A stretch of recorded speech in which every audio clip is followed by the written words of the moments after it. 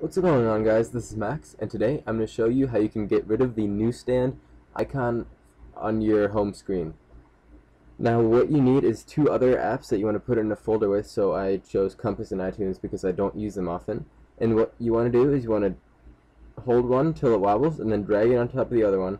And then as soon as that happens, as soon as you see that a folder is created, what you want to do is you want to hold the newsstand icon. So what you do is you hold this, drag it on top here, and then hold the newsstand icon.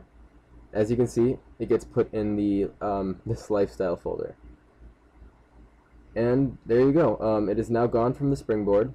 But just realize that if you do want to run it, see, as you can see, it's not there at all, everywhere, anywhere. If you do want to run Newsstand, you will have to remove it from this folder, or else it will crash your springboard and you'll have to restart, and that's not fun. But since most people don't use Newsstand anyways, and it's just really annoying that you can't get rid of it, this is a simple fix that will allow you to put it in a folder, and then you can add other apps to this. And yeah, that way you'll be out of the way, and you can have a nice and organized springboard. Alright guys, thanks for watching, and please comment, rate, subscribe. Thank you.